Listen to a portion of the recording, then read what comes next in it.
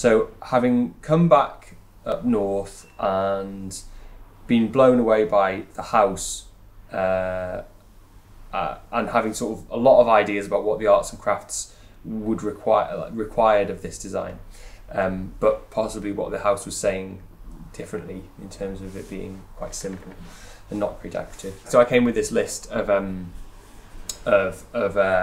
things that it should definitely do. So things like it should rely on knowledge of materials. It shouldn't use it shouldn't use computers in a sort of a guiding way. I really love this idea of James Krenov's leave your fingerprints on the finished work as evidence of how it was made.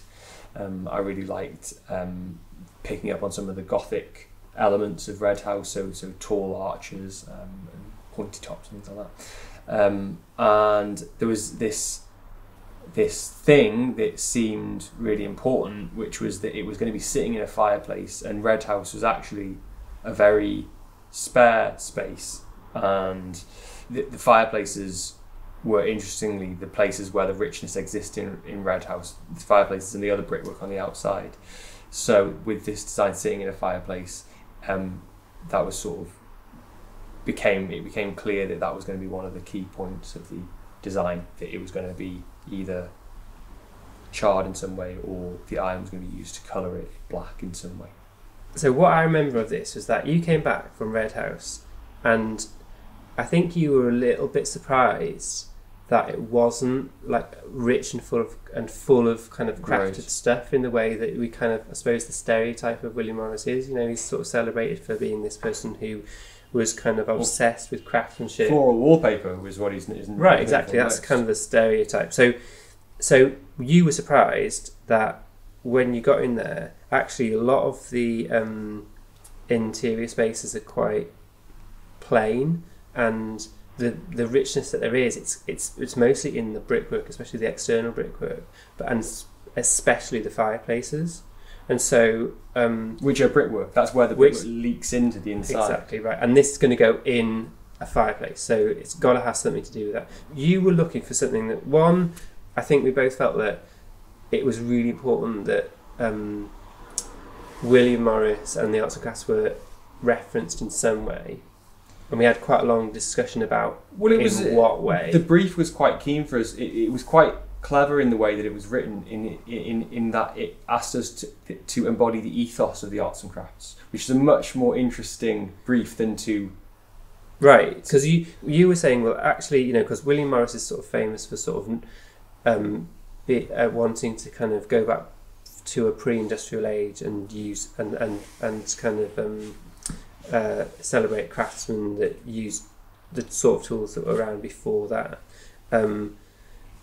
But you said, well, actually machines and the machines you use do take a great deal of skill to use, and if it was the skill that he was interested in, then actually you think he might have come around to the fact that they were skillful bits of things to use. But also, it's the arts and crafts at its heart is about the craftsman engaging with their materials, and so there are many ways of engaging with materials, not only with hand tools, although that is a preeminent way of engaging with materials, because there's no way of skirting the issues that come up with them. The conclusion of that discussion was that the piece needed to show that the maker really understood the material. Right. Yeah.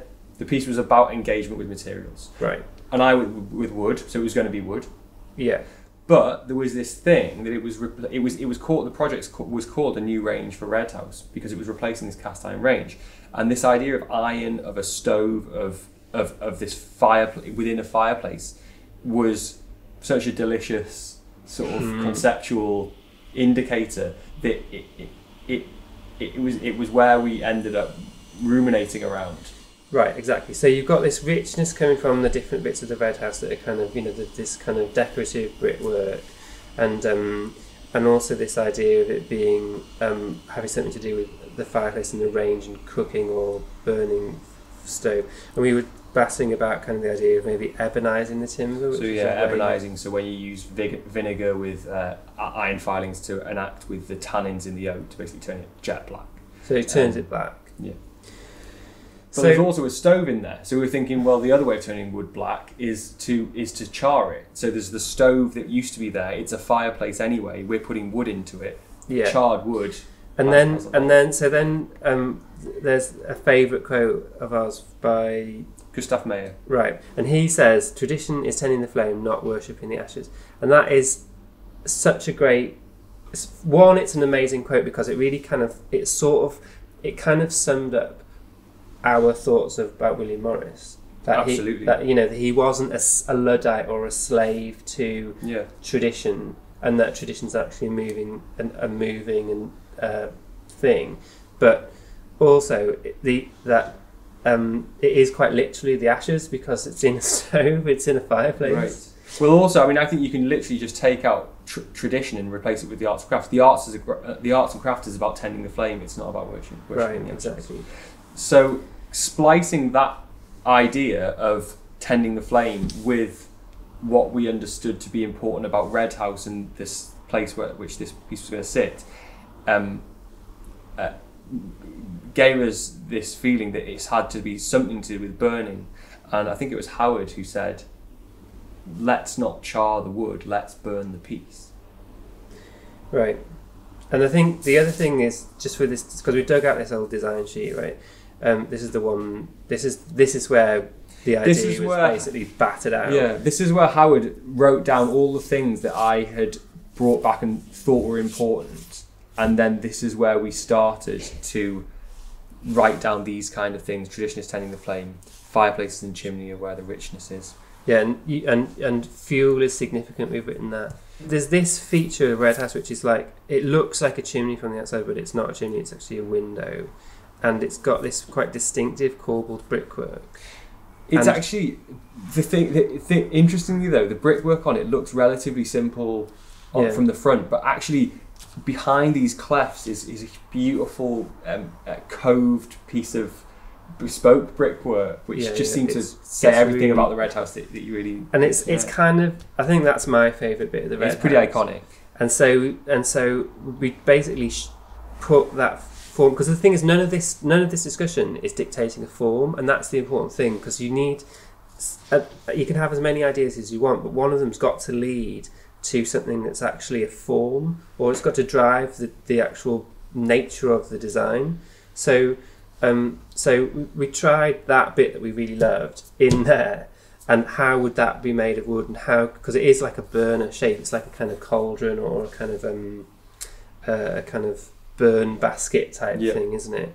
So basically then it developed from there, and there was ideas about kind of like, well, what shape would it be if we're going to make this thing that we're going to set alight? What shape would it have to be for it to kind of spread about the fireplace in an interesting way? And like, could we burn it in the fireplace? Or there was a really interesting part of this discussion that came up quite quickly, though, which was the idea of, if we're going to be burning it, then we had to include redundancy, as in we had to oversize some of the timbers in order that they be burned away and not compromise the structural integrity.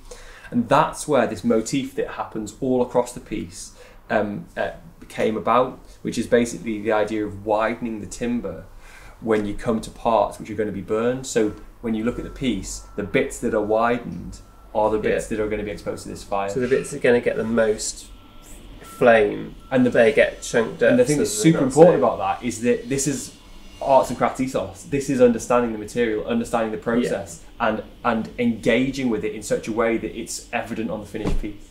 Right, exactly, yeah.